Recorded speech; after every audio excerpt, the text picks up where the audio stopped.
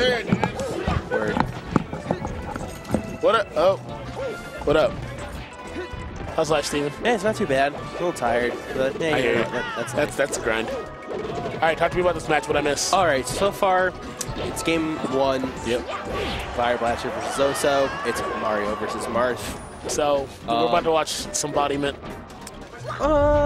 Yeah. We'll see. We'll see. Okay. Hey, I don't know if you saw the Smash Summit 2. Remember Scorpitor? Okay. Armada's Marth, you know? That is 100% correct. However, the man sitting down at the setup is not Scorpitor. Yeah. There's nothing Scorp or Dorp about it. He does have a very fantastic Mario, though. Is Javi the man? Absolutely. Is he the Scorpion Master? Not even close.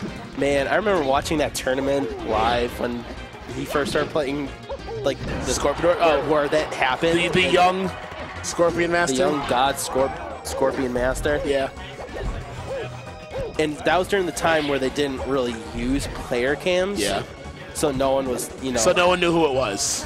Outside of the people like at the tournament and like, the insiders and shit like that. So there was no Twitter. There was no. You didn't find out until like the post-tournament thread at the on Smashboard. Yeah, and people were like, "Wait, who the hell is this Scorpion? Why do you play so high?" Like, oh yo, that's he actually. I think he won that tournament. Did he win? Oh my god. He went. Who is the Scorpion Master? He went Mario the entire tournament. Yeah, that's amazing. It was nuts. And I thought that was like the greatest thing in my life. And I was like, who is this Mario player out of nowhere? It's kind of like with Falco Master 3000, except it was better Mario. Yeah. But yeah, got a 4-stock going on. Yeah, it's happening. It's a very unfortunate matchup for Mario because obviously Mario. Ooh, definitely a smart edge guard. Mario has these tiny hands and these tiny little legs. And Marth has his gigantic sword. That fucking sword as big as Mario. Exactly. A nice double dip. Style on stock. Winner semis. Yeah. I believe. Yeah, winner semis. Thanks. Winner semis. Silver and Swift for the other half winner semis. Silver won, or Silver lost that one. Nice turnout. Yeah. Compared to last time, because remember there's only like shh, we're not talking about it. There's like a dozen or something. No, stop it. Hey, if you're watching the stream, tell your friends to watch the stream. Okay. Smash.com. Character switch from Mario to Jigglypuff. Oh man, we're gonna be here all night now. Jumping up the tier list. So we're a couple spots, more than twice, jumping up in spots. So fun fact, Javier, like myself, has no problem playing lane and is willing to do whatever it takes to get the W. And so we're now going to witness 8 minutes of Hungry Box Jr., ladies and gentlemen. Actually, he's a little more aggressive than Hungry Box, because there's no way Hungry Box would be all up in his shit right now. I don't really know the matchup, at least on paper, what it is. I think Marth has the better. It's like 55-45 Marth. Yeah, like it's in Marth's favor, but it's not like, oh my god. It's not like godlike. Bowser or Sheik. It's just like, a matchup of top tiers. Yeah. What can you do? Tip or kill. Bowser Sheik.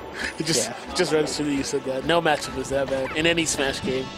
I know some people who like Mooney, Ian Mooney, Eichelman, for those who don't know. Cash Mooney. For those he's actually really good at that matchup as Bowser. Really? Yeah. No, I would love to see that, because it's that I find it difficult to believe, and that's no shade on Eichelman whatsoever, but that is rough. Yeah, no. Like, what do you have? What can you even do?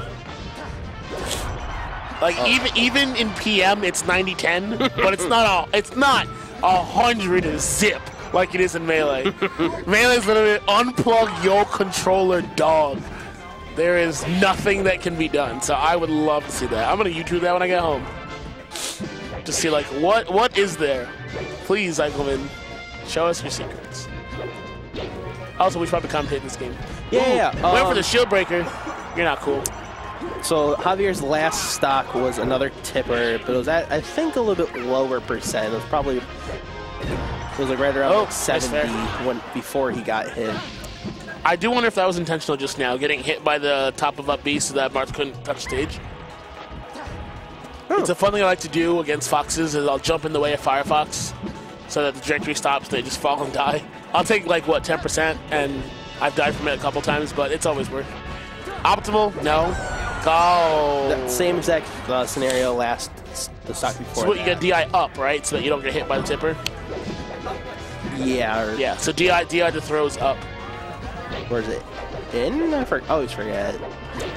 I feel like DIing in against someone with a disoriented hitbox is just a bad call. Or against Falcon. If you hit the center of the blade, you're not gonna die instantly. Exactly. Okay, no, I see your point. But I feel like DIing up, you're gonna miss the blade entirely. Right? Yeah. Like why get not hit getting hit is better than getting hit.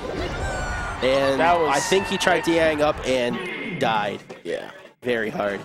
All right, we're gonna get Gildo and Hal 9000 on stream next.